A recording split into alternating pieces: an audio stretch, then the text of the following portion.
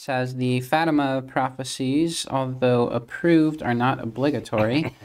Why are the period of peace and the great monarch continually cited when there is no biblical reference for either one of these events? I would infer from the question that the questioner is a Protestant, because the Protestants have the principle sola scriptura, that all that Christ really left us was the Scriptures as the guide to faith.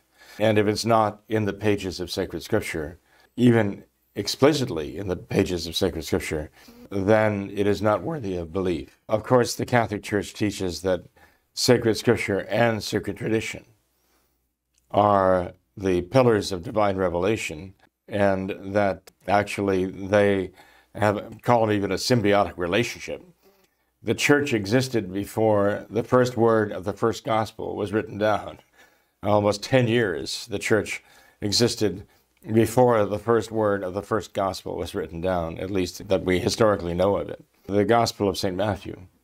Yet the church was doing its work. The apostles were fulfilling Christ's command to preach the gospel, administer the sacraments, right? Sanctify, to baptize, and to consecrate his body and blood in the Blessed Sacrament and Holy Mass and so on. The church was doing this before the New Testament Scriptures were even begun, let alone finished, you know.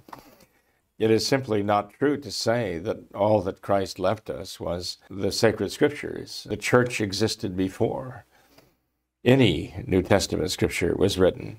And when the New Testament Scriptures were written, they were actually writing down what the apostles were preaching. The preaching of the apostles is part of Catholic tradition. So when tradition was written down and recorded in the four Gospels we have, then we know that this is a case of sacred tradition giving us the sacred Scripture of the four Gospels. Anyway, it is a false premise to say that Scripture alone contains the truth of God, and that's all we have to go by right now. Because Christ promised the Holy Ghost, and he promised that what the Holy Ghost would do is keep us faithful to what Christ himself had taught. This is sacred tradition, again, going down through the centuries, the work of the Holy Ghost.